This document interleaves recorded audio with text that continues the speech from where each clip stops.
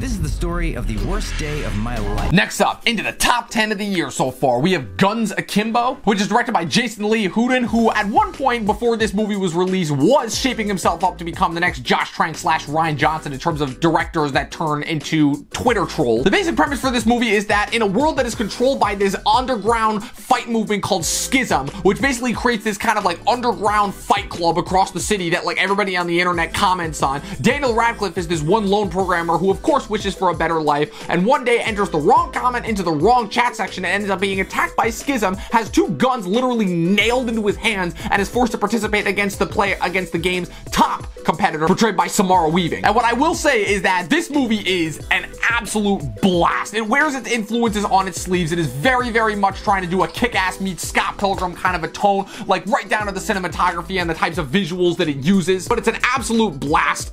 Every actor in this movie, with the exception of really of Samara Weaving, knows exactly what they're in for, and it is all anchored because, let me tell you something, my boy, Daniel Radcliffe, Harry Potter himself, has proven not only that he is an absolutely incredible actor outside and has a lot of range outside of obviously the role that made him iconic, but also just the fact that this guy will literally do whatever the hell he wants, no matter how batshit insane it sounds, and prove that he is really fucking good at it. And in terms of this movie flexing his comedic chops, he proves that he is really fucking funny. Please, come on. Please get out. Thank you.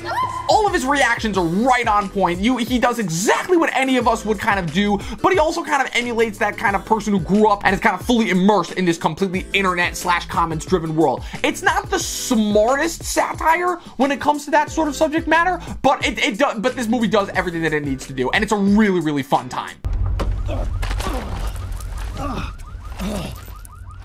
Did I win?